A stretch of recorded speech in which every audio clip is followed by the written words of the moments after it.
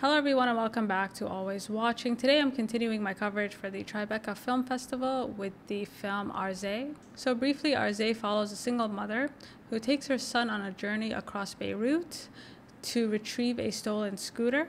Directed by Mira Shaib, this is a very impressive directorial debut, which reminded me of The Bicycle Thieves in the best way possible. We are introduced to Arzé supporting her son, an agoraphobic older sister. She is an entrepreneur that sells homemade pies, which she delivers on foot with her son. And although business is booming, she's not really able to keep up with demand. In an attempt to expand, Arzé, without permission from her sister, steals her jewelry to buy a scooter. And of course, everything goes horribly wrong once this scooter is stolen. This film feels very true to life. We're essentially watching an ordinary person who's placed in a moment of crisis.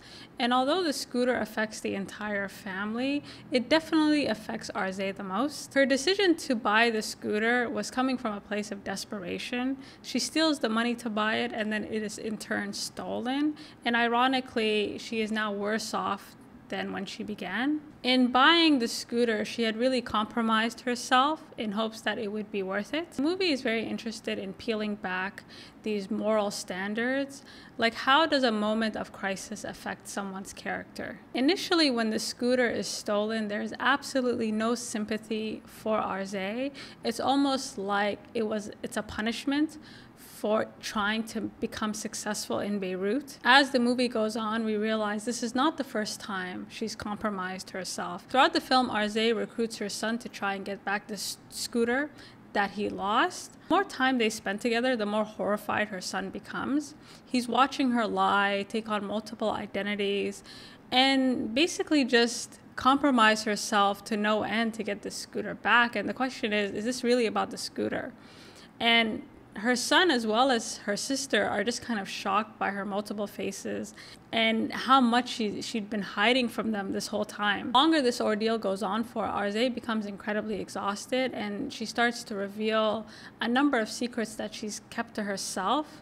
And these secrets, of course, shock her family, because it's not so much like how far is she willing to go, it's like how far has she gone already. The scooter is a very interesting metaphor because Arzé buys the scooter in an attempt to provide for her family, to make money. And then you realize as the film goes on that this has nothing to do with providing for her family. It has to do with really keeping her family together. Arzé has withheld a lot of information from her family under the assumption that they won't be able to handle it. So she takes on kind of a heroism, and this heroism becomes untenable. And I felt like the setting really helped tell the story because they pick a number of, I would say, like humble locations. There are no landmarks. Arzé travels all through Beirut, and Beirut appears to be a very sort of segregated city.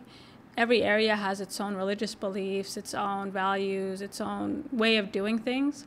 And so Arzé kind of has to navigate each of these parts in hopes of finding her scooter.